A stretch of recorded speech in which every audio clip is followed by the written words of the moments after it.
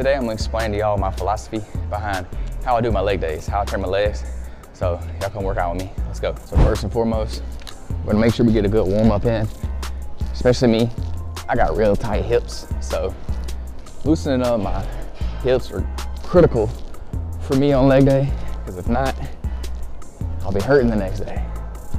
So I spend a good 10 to 15 minutes making sure I'm loosening up my hips and my legs on leg day. Y'all may be wondering why I'm working out in sweatpants and a hoodie. That's because it's freezing outside. It's 27 degrees right now in South Alabama. So if you know anything about South Alabama, that's cold. We ain't used to that kind of weather. First up, you already know, we're doing the squat. The squat is the king of all leg exercises. So all you deadlift people out there, don't at me. So the reason why I do the squats first in my workout is because I'm fresh. It's the first workout. My legs are fresh. My legs aren't tired, they're not sore. And the reason why you want to be fresh for your squats is because squats are a compound lift, meaning they work multiple muscle groups at a time. And squats they're one of the most demanding exercises you can do. So they require the most energy, the most technique, the most force and effort. So you want to be able to put 100% into the squat, because if you don't, you're not going to get the benefits from it that you could see from doing the squat the right way. So for that reason, we do them first to get the best results possible. So what I'm doing now is I'm doing very lightweight and I'm just warming up. You want to make sure you're doing at least one, if not two, warm-up sets on any exercise, not just leg day. But for these, I'm especially getting a good warm-up because I don't want to injure myself. The squats, very easy to injure yourself just because it's such a technical lift. And you really need to practice your technique on the squat before you start doing a lot of heavy weight, because you can get injured very easy. So make sure you're getting warm-up sets in. All right, so we got the second warm-up set, doing 185. First, I gotta shed this layer. It's getting hot.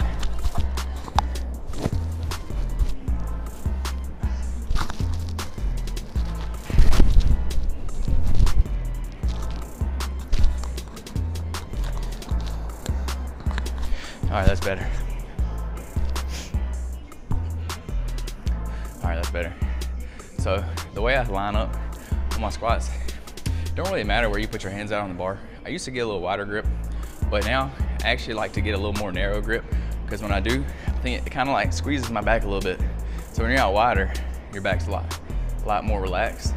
So if you squeeze your grip in a little bit, it kind of pinches you up. It makes you a little bit tighter, more firm. So that's what I kind of do now. I don't get super wide, just outside of shoulder width. So when I do put the bar on my back, I'm a lot more tighter. And I feel like this helps me be a little more stable, because I can really like lock down on the bar on my back. So a little narrow grip on the bar. When it comes to feet, I want my feet just outside of shoulder width. You don't want them too narrow, don't want them inside, and you don't want them too wide. So what I'll do is just outside of shoulder width, and then I'll turn my toes out just a little bit. I don't want my toes straight forward, and I don't want my toes pointing way out.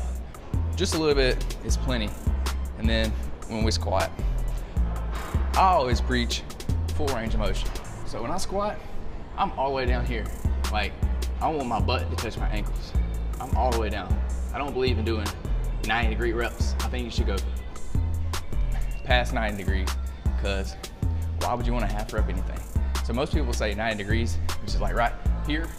They'll stop here, come up, which, don't get me wrong, that's still a good squat. That's a really good squat. But I'm not going super heavy, and I'm not doing powerlifting. So I want to practice a full range of motion. So I'm gonna go all the way down. I'm here, see, I'm past 90 degrees.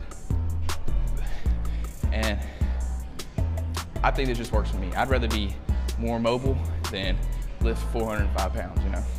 So I preach full range of motion, but at the same time, I don't do a lot of weight. I don't go up over like 245 on squat. And that's just because the risk versus reward for me, it's just not there.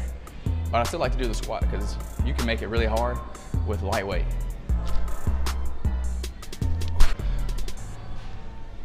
So the first warm up, I did 12 reps. In this set, I'm gonna get 10 reps.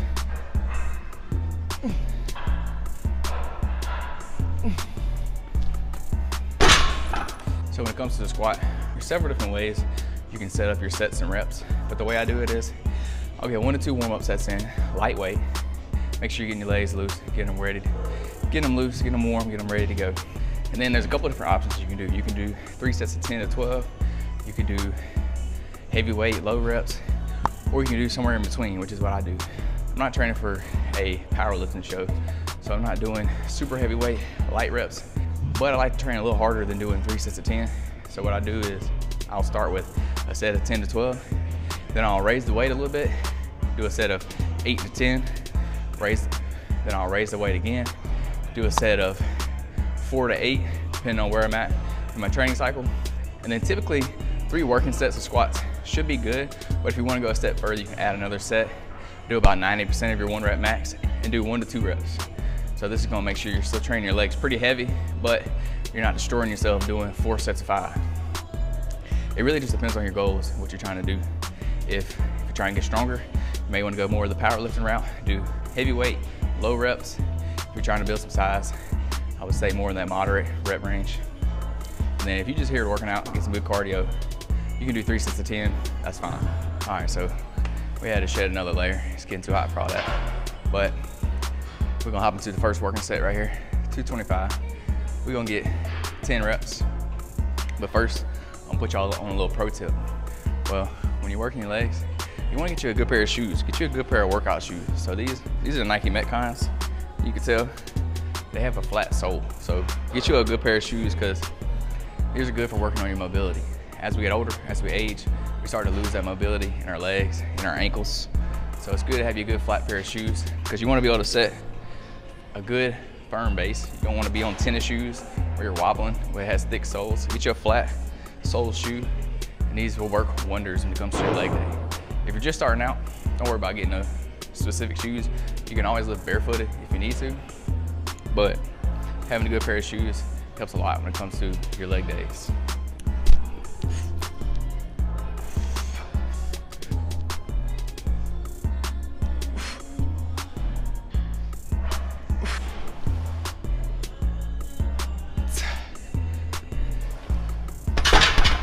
I'm trying to talk to y'all while I do this set so I can explain to y'all what I'm about to talk about. All right, so as you start getting to a little bit heavier weight, when you go down to your bottom of your rep and then you explode up out of it, your knees are gonna tend to want to cave in. They're gonna do this number right here. So you wanna resist that as much as you can, and you almost wanna think, push your knees out. So like as you come up, your knees are gonna start to cave in, so you gotta think, push them out so they don't do that.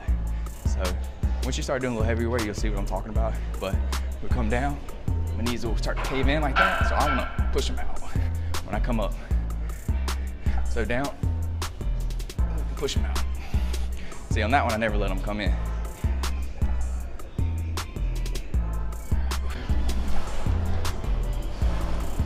See, on that one, they try to cave in a little bit on me, but I had to resist it, fight it as much as I can. Hopefully I explained that well to you. Yeah, you just want to try to keep your legs from caving in because they're going to try to when you start lifting some heavy weight. So think when you explode up at the bottom, think punching these out, spread them out, and this will allow you just to have that firm base that you need when you're moving a lot of weight. All right, here we go. Last set, 265. Try to get it twice. So let's get it.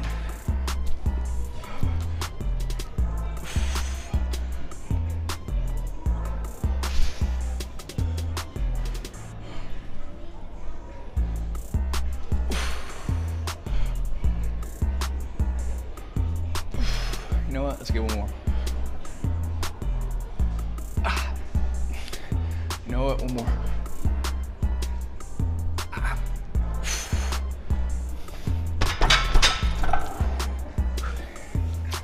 Another thing you'll notice is there's 2 ways you can put the bar on your back.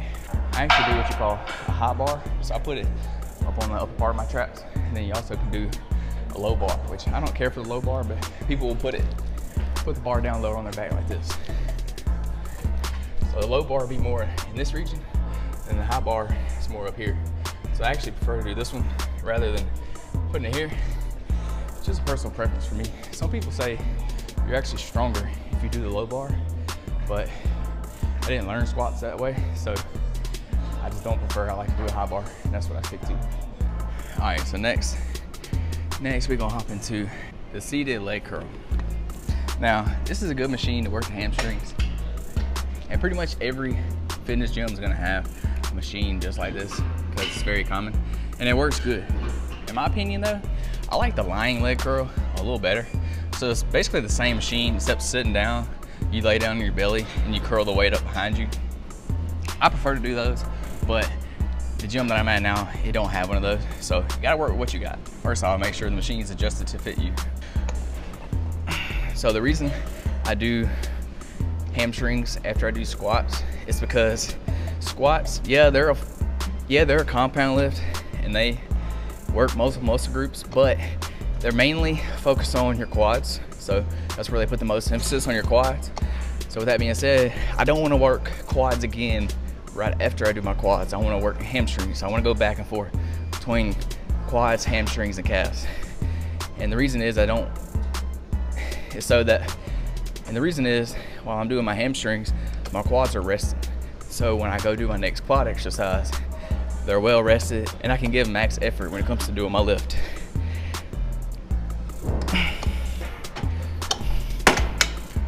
Ooh, oh yeah, felt that one. So when it comes to using this machine, you want to make sure the machine's adjusted to your body. When you want to adjust this to where it sits right on your Achilles, you don't want it too far up your calf, and obviously you don't want it down your foot. So I like to get it right there about on my Achilles, and that's a good length. So for this pad, make sure it's pushed all the way down your legs as firm as possible because you don't want any wiggle room. You want it all the way down so that you can't move. You want to be locked in this seat. You don't want it to be too loose to where you can still move your legs. That's not good. You want to be all the way down as firm as you can. And then when it comes to the seat, you want to make sure your back is all the way up against the pad. Because on this machine, when you start to do the weight, it's going to want to pull your butt out, and then it creates a gap right here. So you want to lock yourself all the way into the seat. And the way I do this is I actually use these handles to push against. So you'll see me, I'll push against the seat, and it keeps me locked down in the position of the seat. So let's do a set. And notice I'm letting the weight slowly come back up. I'm controlling the weight up and then exploding down, squeezing all the way. Don't do a half a rip. Do it all the way down, control it back up. All the way down, control it back up. See, I'm really pushing against these handles and make sure I'm staying back because it's wanting to pull my butt away from the seat. So stay locked in. When it comes to the way I would do my sets and reps for this machine is you can do it the same way you do squats, is go up on your weight and go down on your reps. But just on these machines, I like to keep it simple and just do like 3 sets of 10. So on the first set, if my goal is 10, but I get 12, what I'll do is I'll raise the weight up a little bit. So like on the last set, I did 12, I'm gonna raise the weight up and then do 3 sets of 10. Again, if I get to 10 on that one and I don't have much left in the tank, then I'll stay at that weight. But if I can get to 12 or 11, then I'll go up on weight again. So I tend to start lower and work my way up on weight, but it just depends. If you want to keep things simple, just do 3 sets of 10. Make sure you're coming close to failure at the end. You don't have to go all the way to failure. 1 or 2 reps in reserve would be good for making sure it's hard enough and you're going to see results from it. Because if it's too easy and not enough tension on the hamstrings, it ain't going to do you no good. So you got to be pushing yourself. Make sure it's tough. Don't make it easy.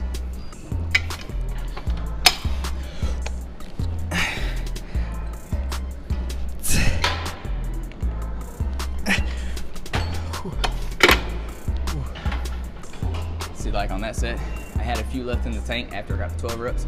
So I went ahead and knocked out 3 extra reps, got 15, just to make it a little harder because that's gonna be my last set. So I wanna really make sure I'm putting enough stress on the muscle to actually see results from it, to actually build muscle from it. All right, so next we're gonna do the calf raise, standing calf raise to be exact. And I actually like to do these on the Smith machine because the Smith machine is on a track. So it only allows you to go up and down. It don't allow no forward or backward momentum. So it's a lot better to do the calves because you ain't gotta worry about keeping your balance. You can just focus on the calf. You can go up and down. So that's why we're gonna use the Smith machine instead of just doing it in like a squat rack where the bar moves freely. I like this better. You can do it in a squat rack, and that's okay. But I feel like I can do more weight and put more emphasis on the calves when I do it on the Smith machine. But first, before you get started, what you're gonna do is you're gonna get rid of this jump. This jump right here, this is for females. If you're a man, get rid of this jump. If you're a woman, you can use this, but otherwise, get rid of that jump.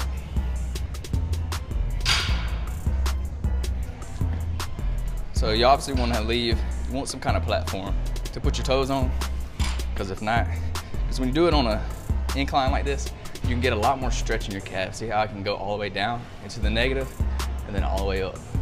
All the way down to my heels touch the floor, all the way back up. And really control the weight to really put as much emphasis on the calf as possible. You don't want to just rip them out like this. I mean, we'll save that for the end, but for now, until you tire the calves out, you want to make sure you're slow and controlled. Yeah, I know I don't have the biggest calves, so y'all don't make fun of me, but we getting there. We're making progress one day at a time. So now I'm at the end, and I'll rip out a couple extra reps just to pump some blood in the calf muscle. But you don't want to do that the whole time. Another good trick to do if you really want to put some size and strength in your calf muscles is train your calves first. Like, do them first before you do any other lift. Most people save their calves for the end of their workout because it's a smaller muscle group. What they do is they tire their calves out. By the time they train them at the end, they're exhausted.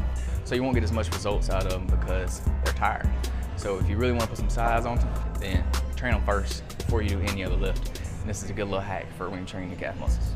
I know y'all see them calf muscles down there. They coming through on the front side. I've actually made a lot of results in my calves lately. My calves used to be non-existent. And I'm a firm believer of calves are 100% genetic, and I was not blessed with the calf muscle genetics. I've always had big calves, but I've never had toned or cut up calves, so you could never really see them. They were always covered, but you can start to see them a little bit now. We getting there, slowly but surely. Ooh. Yeah, my calves are on fire now. All right, last set. So when it comes to how I do my sets and my reps, since the calf muscles are a smaller muscle group, I tend to like to do more reps. So what I'll do is 3 sets of 15, and then at the end, I'll rep out a few little half reps just to add in a little extra, just to pump in a little blood into the calf, and it just gives it that overall finishing touch. So 3 sets of 15 is what I typically stick to.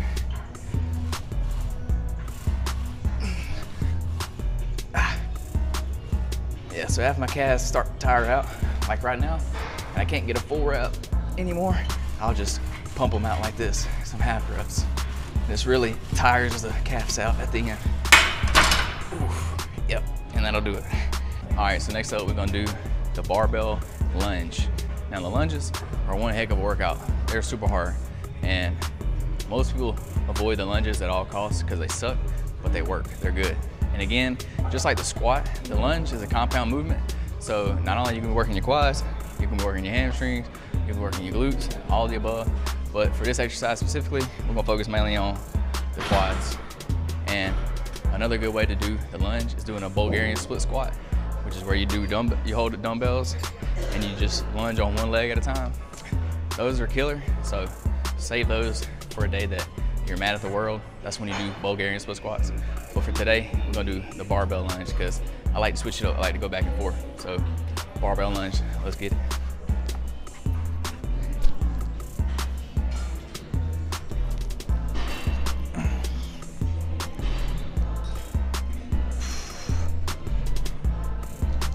Make sure you're breathing. All right, again, so when it comes to my reps and sets, I like to do 3 sets of 10.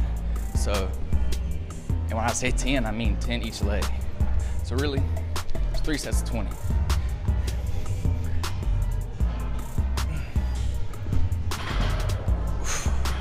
How to do the lunge? When you lunge down, you don't want to go down so fast where you just smash your knee on the ground. Like, you don't want to go all the way down here where I'm on the knee.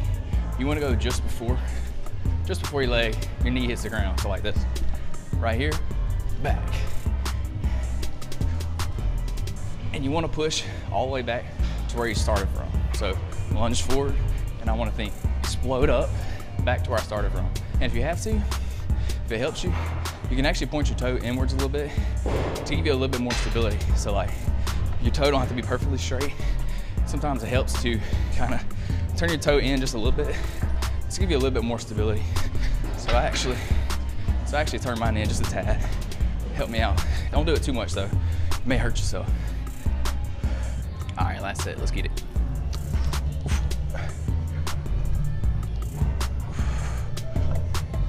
Another thing you can do for doing the lunges is you can do them just like this, but with dumbbells. So hold 2 dumbbells in your hand down by your waist. And that's another way to do standing lunges. You can also do walking lunges. So instead of returning where you started, you can literally just walk forward and backward. Like walk down the gym, turn around, and come back.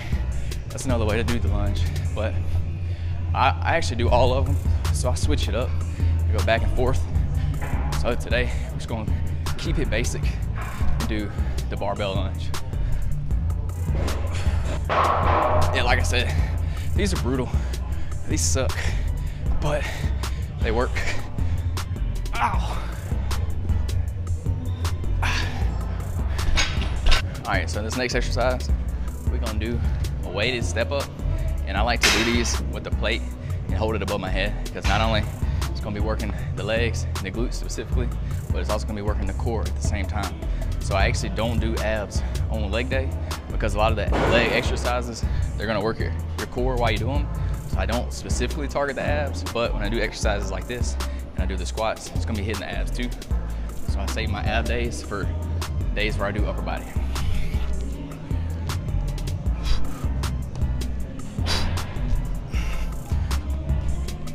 So as you can tell, this is more of an agility lift.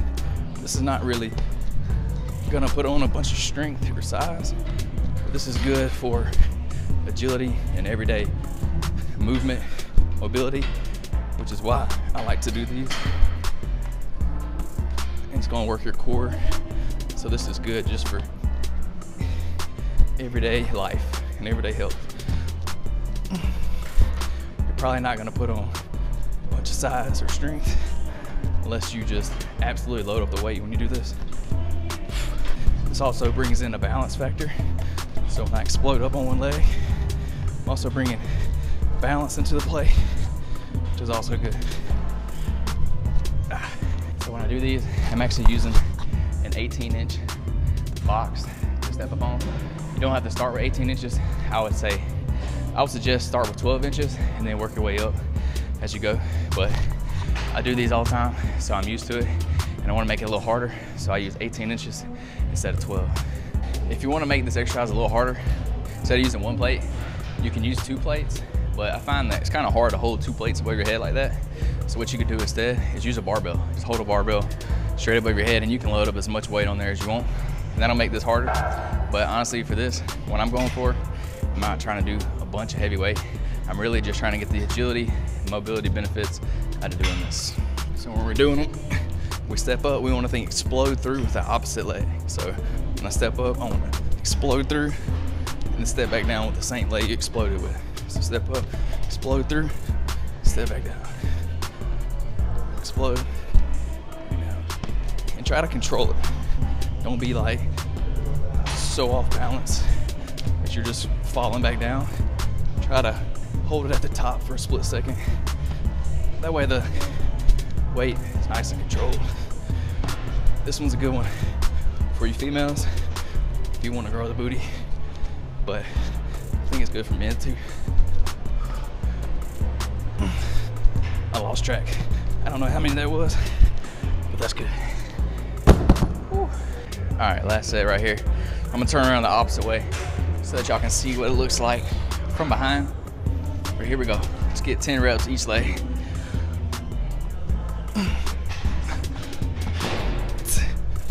Make sure you're breathing while you do this, because you don't want to pass out. That wouldn't be good. And there you have it, folks. That is step up. All right, last exercise here. We're gonna end it off. We're hitting the calf muscles again, but this time we're gonna do it on the seated machine. So this actually works the calf in a little different angle than doing the standing on the Smith machine like we did earlier. So on these, instead of having my feet straight forward, I actually like to turn my feet out to where my heels come in. So you can see how my heels come in, turning my toes out. And I just like the way that it hits the inside of my calf a little better than doing like a standing calf raise. So let's do these real quick. Start out with a lighter weight, and then I'll work my way up as I go. When I do these, I like to think squeeze at the top and lower, control the weight back down. So squeeze here for a second, control the weight back down. Again, calves are a smaller muscle group, so I'm gonna get more reps in, so 15 to 20. Then I'm gonna raise the weight up for the next set.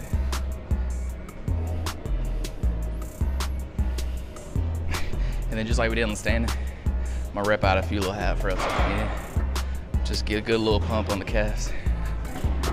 All right, for this set, I got y'all set up in the back so y'all can see what it looks like from the back. Again, turning my heels in, that's gonna let me hit the inside of that calf a little bit better. We went up on the weight a little bit, we're doing 3 plates this time. So again, we're gonna try to get 15 reps here. Remember, control the weight down, explode up, squeeze at the top, and repeat that.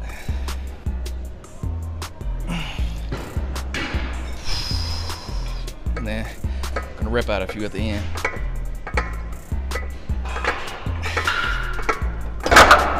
So yeah, my calf muscles, they're really gonna hate me after this leg workout today because I'm doing a little more calves than I typically do. Today I did 2 different exercises on calves. Normally I only do 1, but I was just feeling the calves today for some reason, so that's why we're doing them. Actually, the real reason why is this machine has been broken in our gym for a very long time, and today is the first day it's been back, so I had to get on here and use it. So shout out to the Y for fixing this machine because it's been months since it's been broken, so I haven't been able to use it. All right, let's knock out this last set.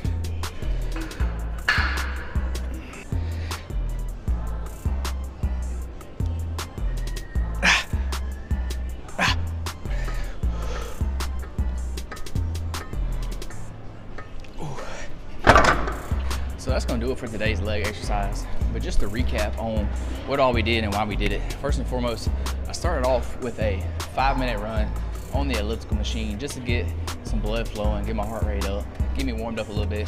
I mentioned it's freezing cold outside, so I had to get warm, had to loosen the body up. Then we did a more specific leg warm up where I did all the leg mobility, lifts, stretches, just to loosen up my legs, get my loosen up my hip flexors to get ready for the lift. We started off with the squat, and we did the squat because it's the most demanding on the body. It's a compound lift, so it's typically gonna be the hardest to do. So I start with those because I'm fresh and I can put everything into doing the squat. Then we went to the seated hamstring curl. We did that, hit the hamstrings, of course. After the hamstring curl, we did standing calf raise on the Smith machine to really put some emphasis on the calf muscles. Then we went into the barbell lunges. That's gonna work the quads and the glutes at the same time. After that, we did more of a mobility exercise where we did the step ups on the box, holding the plate above our head. That is more of an agility / mobility exercise that I like to save towards the end of my workouts because I'm not really trying to put a bunch of muscle on with that lift. I'm just trying to work my abs a little bit, work my mobility, agility, things like that. Because as we age, there's gonna be important to do to make sure we can still have full range of motion, full functionality of our body as we age a little bit. Because you know, if we don't use it, we'll lose it. And the older we get, the more stiff we get. So we gotta work on those things as we age. And then last we did seated calf raise, and that just works the calf a little different angle than doing the standing calf raise, which I actually prefer seated a little better. And the machine at my gym just got fixed, so I had to do those today. So typically, my philosophy around doing the legs is I want to hit every muscle group in the legs. I want to hit the quads, I want to hit the hamstrings, I want to hit the glutes, and I want to hit the calves. So I'll do one workout specifically for each one of those muscle groups. And honestly, you can just leave it there. That'll be a good workout. But if there's a certain area that you're lacking in your legs, I would actually add on a second exercise for that leg. And then what you see I'm doing now is I'm getting in a little cardio just to loosen up my legs. Like, you build up a lot of lactic acid when you're doing those lifts. So this is good to loosen up a little bit of that lactic acid. Make sure you're not as sore the next day. It's just gonna be good to get some blood flowing through the legs. So that's what I'm doing right now, just as like a cool down from the exercise. So yeah, that's basically how I do my legs. I do different exercises every time, but y'all got to tag along with me today and see kind of what I'm thinking and what I'm doing and why I'm doing it. So remember what I said, work each major muscle group: quads, hamstrings, glutes, calves. And honestly, you can leave it there. That's a good leg workout. But wherever you're lacking in your legs, or wherever you want to grow the most, add on an extra exercise for that. And key, oh, another thing was, I don't work my abs on leg day, because when I'm doing the squats, when I'm doing the lunges, that's gonna work my abs a little bit second hand. So I don't specifically do an ab exercise on that day. I save those for my upper body days, other days of the week. So that's the philosophy around my leg exercises. If you want to learn how to do my chest days, watch this video right here, and where I go through my chest day philosophy and how to get a bigger chest. So see y'all next week.